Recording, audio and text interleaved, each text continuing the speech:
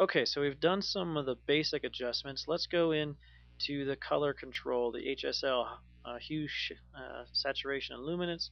We got the color, which is more detailed, and then grayscale. So if we go over here, we've got hue.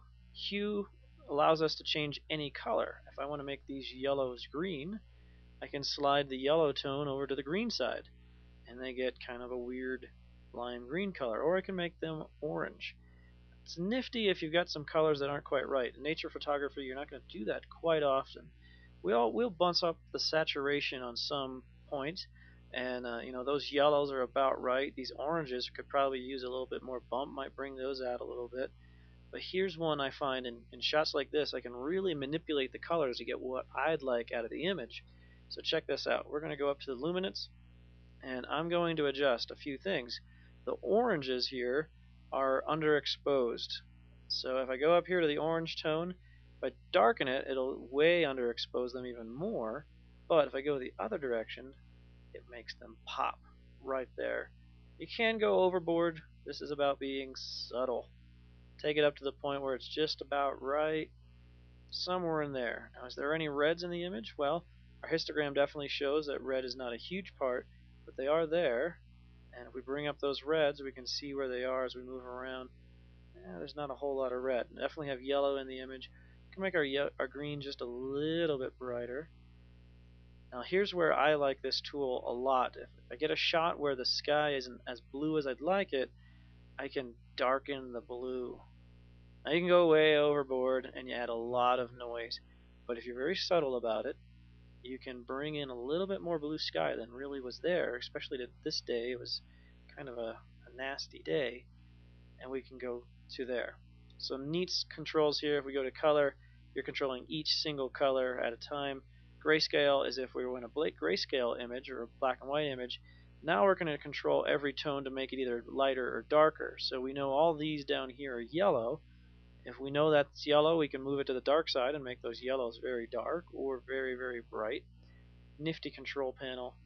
And anytime you're in Lightroom, if you see this option box, you can turn on and off your settings. That definitely improves the image, makes it pop, and I like that. So let's go down a little bit farther. Let's go down to the detail. Detail, anytime you make an adjustment in the detail panel here, you have to have the image at 100%. So we're going to hide this side panel after going to a 1:1 100% view. We can bring it down. I want to find somewhere with some nice detail. All right, so amount, basically the best way to look at using the sharpening tool here is to know that if you hold the Alt key and then start moving any one of these sliders, the image is going to change. Check this out. I just clicked on the amount and I'm going to slide it around. I'm going to go all the way to the top. And you can see it gets really, it almost looks like a painting. I mean, we're way into the warning side. We can take this up. Radius is going to determine how much of the edges and where are we going to take those edges, how much of the edges are going to be sharpened. Go really high, you're going to get big halos. Go really light, it's going to be nice and smooth. So you can bring those down, you can go up, depends on your preference. Detail is again going to see where are those edges, how much of the edges, where is all this sharpening going to take place. Very handy tool. So we can bring this up kind of high on a landscape shot. And here's the one I probably use the most, depending on the type of photography. I don't want to sharpen the sky at all. I'd like my mountains sharpened. I'd like my trees sharpened. So by holding the Alt key, or the Option key in Windows, or in a Mac I should say, you can click the mask. Anything that's white, everything that's white in the image is going to have sharpening applied. So if I bring this all the way over, only the very edges of the image, the very sharpest edges, are going to get sharpened. Well, I'd like some things to be sharpened, but I know the sky is up here. So if I let go of the Alt key, and I have my hand tool up there so I can drag my image around, and look up there, if I hold my Alt key again, go to the masking, see we got lots of black in there. If I go just off to the side, somewhere in there would be a good sharpening amount. And then what I always do is I'll check it on and off. And then remember, we're at a 1:1 ratio. If we go up to 3:1, I've got some funky stuff going on in my image from the sharpening, well, this is where the lens correction options come in. So we get down here, and if we move down, we've got a noise reduction. We can move that luminance and the color, but here's where we got lens correction. So we definitely have a cyan tone there. We move this off to the side, it disappears. You can see we have definitely the lens that I was using on this camera definitely has some issues on high contrast points. So I want to get it where it's just right. You can see now this has like a blue tone to it, so we can bring down the blue as well. I want to find a point where it looks just about right. And then check this out. We turn it on, turn it off. Right up here, that's what it looked like. Sharpness.